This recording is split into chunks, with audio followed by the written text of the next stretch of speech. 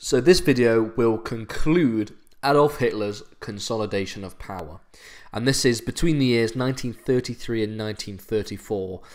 We see that in 1933 he was effectively in control, but he wasn't entirely in control, okay? There was still a little bit that was still... someone could still overthrow him, and we... in this video we're going to look at how he deals with this. So a series of events lead to his consolidation of power, okay? So the legal revolution is the term used to describe the Reichstag fire decree and the Enabling Act, which gave more legality to Nazi actions, okay? This was seen as the legal revolution. And between 33 and 34, Hitler was keen to appear moderate and emphasized national unity. So he wasn't keen on an actual revolution. So he wasn't keen on an actual revolution. There we go. Never spelling revolution correctly. So Hitler was, he was keen to appear moderate. Okay, and a number of things did happen that would go against this, but in general he was wanting to appear that he took control legally. Okay, so the Nazis wanted to deal with those who were considered anti-Nazi. So regional parliaments were dissolved, okay, and Reich governors took over. Okay, so we start to see the dissolution of different areas of government. In 1933, in April 1933, so a month after the Enabling Act, the law for the restoration of professional civil service was passed, which removed Jews and political opponents from the civil service, schools and courts. Okay. And in May 1933, trade unions were officially abolished. So this whole idea of appealing to workers, I'm spelling words wrong today, appealing to workers went down the pan effectively, because the appealing to giving workers their rights suggests that they would want trade unions, but they got rid of trade unions. Okay, the Nazi-controlled Labour Front now represented workers. So rather than having no trade unions at all, they appealed to workers by using what they called the Labour Front, which was now a representation of workers. And we'll talk about the Strength Through Joy and the Labour Front in a later video in a couple of weeks. But for now, this is what happened.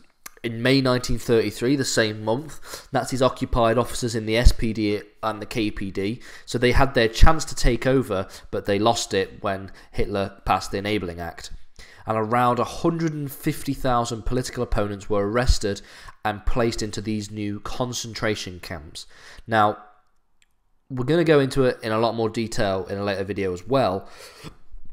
But what needs to be said here is concentration camps were not the same thing as death camps. So a concentration camp, as the phrase suggests, is just a concentration of people, and so this was very different to Auschwitz and Treblinka and Sobibor, for example. Those were known as death camps, and they were set up in Eastern Europe during the Second World War. So we'll talk about the development of them in a later video, but for now, political prisoners and political opponents were put in these concentration camps, as in taken out of the view of the public. Okay, that's not to say that the conditions in concentration camps were any good. It's to say that they weren't. The purpose of them wasn't to execute mass thousands of people. Okay, so these things being there were with these things being said, Hitler actually had a problem with his consolidation of power.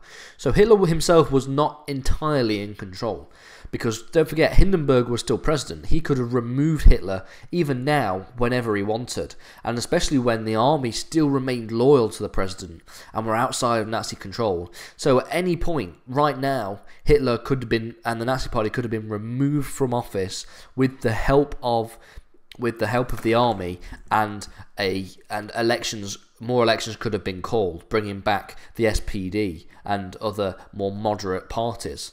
This could have happened very easily, but Hindenburg chose not to. The SA were seen as a potential threat to Hitler's plans. So the SA, as you remember, were the Nazi stormtroopers. Okay, so the stormtroopers. And at this point, there were around 3 million members of the SA. So 3 million members. And its leader was Ernst Röhm, he was the leader of the SA, and decided that he wanted the revolution to go further. He didn't believe it went far enough, and Hitler wanted to try and control him and keep him outside of this. Also, the Nazi stormtroopers proved to be almost a threat to the army, because they were Hitler's own private army almost. So Hitler didn't want the army to get so annoyed that they remove him from office, and because of the plans of these Nazi stormtroopers. For this reason, we have what became known as the Night of the Long Knives, or Operation Hummingbird. Okay, so SA leader Ernst Röhm was openly critical of the Nazi actions. Röhm wanted to merge the SA with the army, something that Hitler didn't want to do. Okay, because he feared that this would turn the army against him. So he feared this would turn the army against him.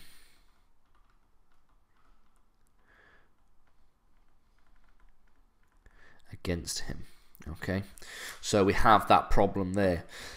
So Hitler feared that Röhm was gonna strike against him, and because the SA was so huge, it could have happened, and he could have actually taken Hitler down. Hitler was actually very vulnerable at this point in time.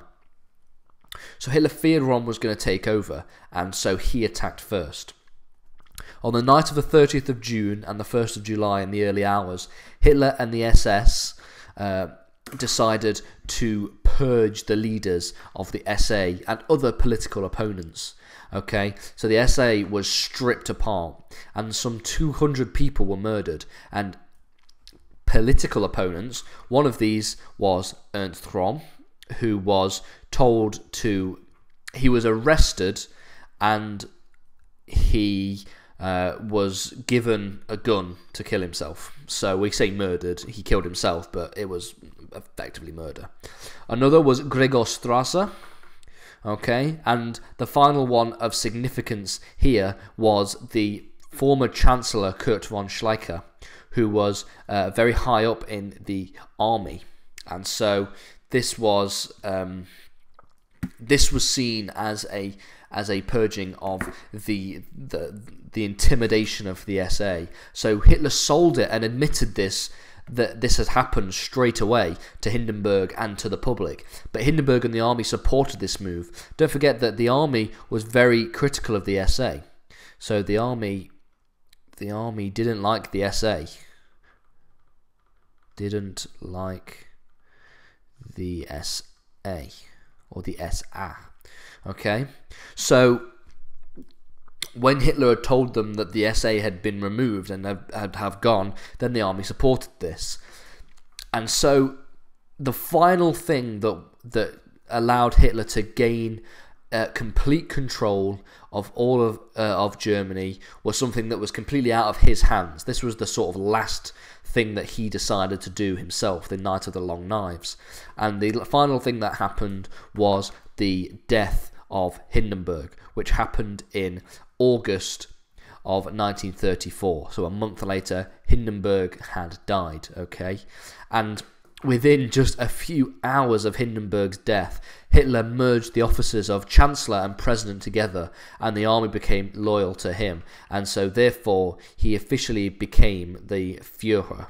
So, he became Führer of Germany. He had army support, he had the SS, and he had the support of the government. And he became the top of the government within Nazi Germany. He became dictator in this one move. So finally, we are into Nazi Germany. We have discussed the collapse of the Weimar state. The Weimar state is now gone, and now Nazi Germany has prevailed.